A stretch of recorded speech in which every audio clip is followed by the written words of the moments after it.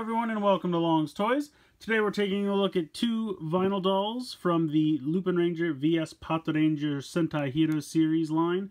We have Patren X and Lupin X. This is two forms of the same guy. I guess he's been in about 2 to 3 episodes so far. I think there's been 3. I've only seen 2 so far, but yeah, he was introduced about 2 to 3 episodes ago. But they're two pretty neat forms. Once again, we get a silver and a gold, which I feel like we've been getting a lot of gold rangers recently. What are you going to do? But in any case, I like these designs. I really do. We'll start over here with Patren X.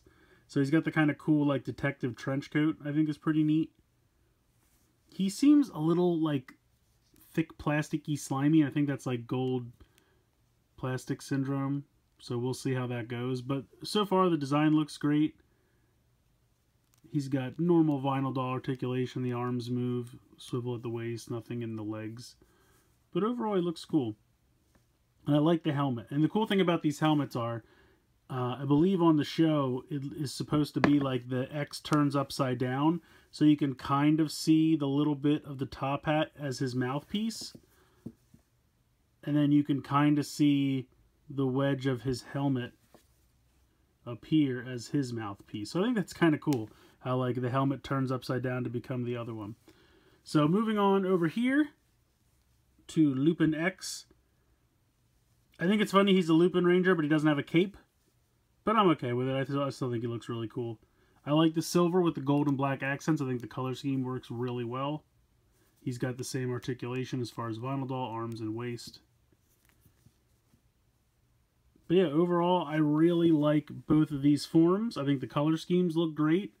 I think they make excellent vinyl dolls here. Just for fun, here are the 2 cards that come clipped onto them you have to cut off.